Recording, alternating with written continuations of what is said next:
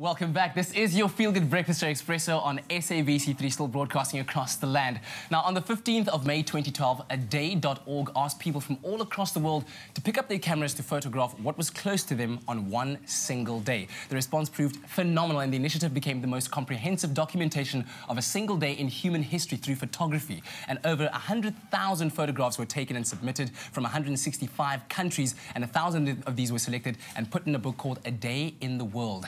Renowned photographer Jeppe Wikstrom heads up the project and joins us here this morning to tell us about this very amazing and inspiring project. Good morning, sir. How are you? Good morning. Fine, thank you. How are you? Great. This is amazing. I mean, I've just had a peek through a couple of these pictures here, and it's most inspiring. Tell me about where the idea of A Day in the World came from. Well, being a photographer, I realized that we spend so much time focusing on celebrities, catastrophes, war, politics, and celebrities. And so all those everyday moments, they rarely get captured. Yeah. So we wanted to change that. Mm-hmm.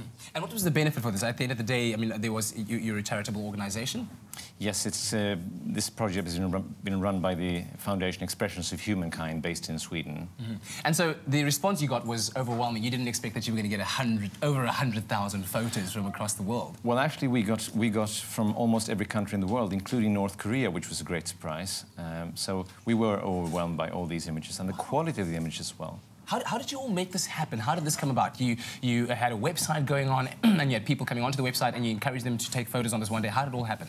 Well, thanks to internet, you know, it's easy to reach out throughout the world. So we made advertising on the internet, we collected the images on the internet, and all those 100,000 images are shown on aday.org. Yeah, and so we have a couple of pictures as well where South Africans were represented well, if you could say so. Yes, yes. Let's take a look. And obviously, that's the cover of the picture itself. But let's take a look at this picture. I don't know if you can remember the names of the people that sent it in, but tell us about the photo. Well, actually, this is one of my favorites. It's a photographer. His name is Altus Pienaar, yeah. And it's taken in Middelburg. And it's a beautiful picture. At the same time, it's a bit sad because this guy, he lacks money for the prepaid electricity, so he's borrowed a heater. He's going to his girlfriend and going to stay over the night to heat just one room instead of 2 rooms. Wow. So it's a picture of life. Yeah. And all of these photos are time dated. This was at 5:25, as I remember. Yes, yes. Let's go on to the next one. This one. Well, that's actually you after you leaving this shift, you know. It's possibly, quite possibly. But this was taken in Johannesburg. David Klein took this picture in Joburg. It's people leaving the morning shift, you know. So it's they are exhausted. And I mean, it's amazing how just seeing this picture, you kind of understand a little bit of the struggle that people go through just through pictures, yes. right? Oh, yes. And pictures have this wonderful capacity of connecting, you know, through, and transcending the barriers of age, culture, and gender, and so on. This a beautiful one, kind of windmill in die agterplaas. What is this one? Well, actually, this is a beautiful example of all the Instagrams that we received, which is a sign of the times as well. So people could send in, professional photos taken from mobile phones, anything. Yes, actually, every 5th image in this project was taken with a mobile phone. This is David Larson who's taken this great picture. Wow. Okay, let's move on to the next one there. Wow. Okay. Well, this is the thing that usually ends up in the news, but this picture from Cape Town didn't make it for the news because it wasn't just such a big accident, but it's one of those terrible things that happens once in a while, you know. Yeah. So, again, one of those everyday moments. So, Jeppe, what did you believe to be the significance of a project like this? Photos taken in 24 hours, a single day on our planet. What is the significance to you?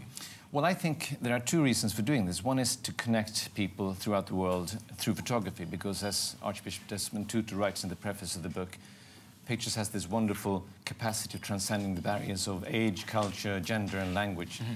Having said that, I think it's also important to send a message to the future. This is who we are, this is who we were on the 15th of May 2012, and we were more than all those celebrities and catastrophes and wars and things like that. Yeah. So. And you got the likes of Richard Branson and Archbishop Desmond Tutu to be involved in the project. How did you do that?